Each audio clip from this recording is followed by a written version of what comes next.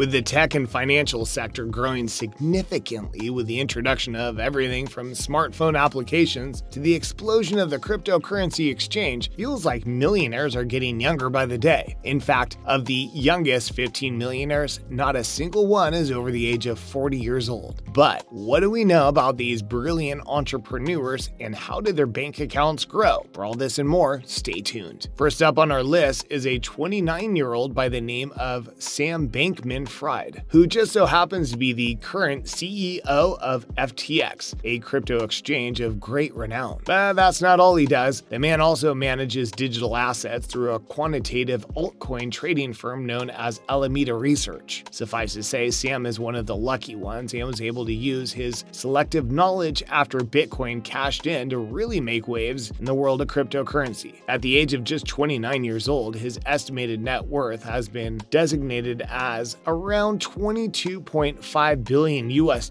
which isn't too surprising considering how FTX is currently competing with Coinbase, the top crypto exchange in the world right now. Looking at the man's history, it also makes sense that he became a billionaire at such a young age. You see, he was born in Stanford, California, back in 1992 to Barbara Fried and Joseph Bankman, who were both law professors at Stanford Law School at the time. Suffice to say, Sam had a pretty privileged life, was able to attend the Massachusetts Institute of Technology, from which he went on to graduate with a degree in physics. But Sam had other interests and ended up working at Jane Street Capital for a short while, where he traded international ETFs. His loaded bank account only really came about when he started FTX though, which has grown significantly in recent years. Next up, we have Evan Spiegel, the 31-year-old Los Angeles native who's probably best known for bringing the teenage population the world of Snapchat. For those of you who don't know, Snapchat is a smartphone application similar to WhatsApp in that it allows users to communicate with one another through text, audio calls, video calls, and of course, stories. What makes it different is how in the moment the application proposes to be, with messages either disappearing instantly or within 24 hours of being sent, and photographs being viewed no more than twice unless saved to the chat. It's the perfect application for those who want to converse in ways that are less invasive and permanent than other social media applications. And as it turns out, Evan Spiegel is the one who co-founded Snap Incorporated alongside his buddies Bobby Murphy and Reggie Brown. Like Mark Zuckerberg before him, he was able to transform the company into a giant of the industry and retain his position as CEO no problem. This has resulted in Spiegel becoming wealthier than he ever thought. In fact, experts have estimated his net worth to be around $13.8 billion at the moment. Funny enough, he actually shares quite a bit with Sam Bankman-Fried in that he studied at Stanford University, where Sam's parents had tenure, and he was born to two lawyers back in 1990. Must be something in the water down in California, and we want in. Up next, Bobby Murphy. It's not just Spiegel who was able to claw his way onto our list though. Bobby Murphy, who just so happens to be another co-founder of Snap Incorporated, was also able to make it and is currently serving as the CTO of Snap. At just 33 years old at the moment, Murphy was named as one of the 100 most influential people in the world by Time magazine back in 2014, with many kids thanking him for the role he played in bringing Snapchat to their smartphones. But Bobby's story is a bit different from the other millionaires on this list. You see, his parents emigrated to the United States before his birth, making him a first-generation American with roots in the Philippines. Lucky for him, his parents worked hard to allow him to grow up in the fresh air of Berkeley, California, where he had a pretty successful childhood. After attending Stanford University, which is where he met up with Evan Spiegel and Reggie Brown at the Kappa Sigma fraternity, they put their heads together and came up with the idea for Snap. And after the application exploded onto the digital market, he had more money in his bank account than he could keep track of. According to reports, his current net worth is around $15.2 billion,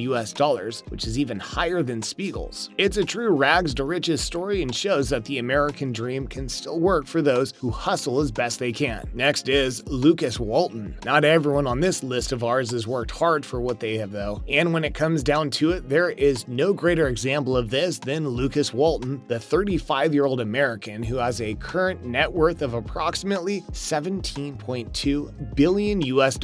But where did this incredible fortune come from? Well, as it turns out, Lucas is the grandson of Sam Walt, who just so happens to be the founder of Walmart, a popular shopping chain with stores now across the globe. When Sam passed away a couple of years ago, this massive fortune passed on to his son, who unfortunately died in a plane crash back in 2005, causing the inheritance to once more pass, but this time to Lucas. In fact, according to reports, Lucas Walton received about a third of his father's estate after the mysterious plane crash, causing him to become one of the youngest billionaires in the world. It must also be said that Lucas hasn't exactly worked to get by at any point. He's always been in a position of privilege, having owned a stake in Walmart, First Solar, and Arvest Bank from a pretty young age. That being said, he was able to grab himself a Bachelor of Arts in Science degree from Colorado College. He also got a high ranking as a philanthropist, having already donated around $149 million to his family's namesake foundation, which he chairs a leg of. Next on our list is Mark Zuckerberg, the man who is so successful and downright strange that conspiracies regarding his origin have begun to surface. And if these insane theories are to be believed, the Zuck is actually an alien from a distant planet. Doesn't help that he once said he was human, but there's no doubt that this all came down to his awkward attitude. For those of you who don't know, Mark Zuckerberg is the CEO and co-founder of a little application called Facebook, which to a large degree was the first mass-used social media network in the history of the internet, because he owns around 13% of the media conglomerate, which has gone on to acquire useful applications like WhatsApp and Instagram. You can imagine just how wealthy this 37-year-old man is. In fact, experts have estimated his net worth to be an incredible $134.5 billion US,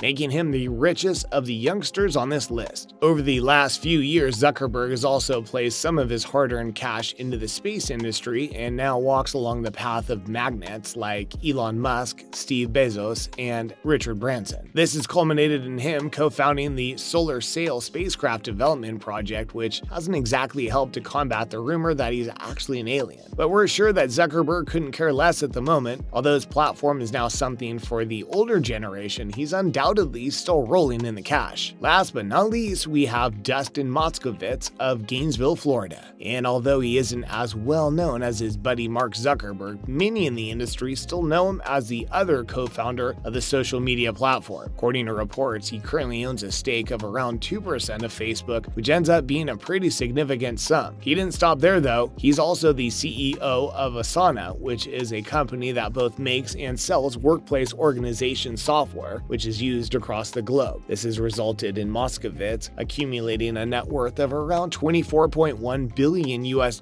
which isn't bad considering how he was pushed off of Facebook a couple of years ago. As fans of the social network will know, the 37-year-old co-founder was actually educated at Harvard University, where he tried his best at majoring in economics. When the idea of Facebook came along though, he left the institution to work full-time on the project, which is a good thing considering just how popular the platform went on to become. It must also be said that Moskovitz is a philanthropist of note and actually founded an organization by the name of Good Ventures, which serves to take care of the needs of many communities. And there you have it, some of the youngest billionaires from around the world. What do you think about the men who made it onto this list? And is there any other name you believe should have been included? Feel free to let us know in the comments section down below.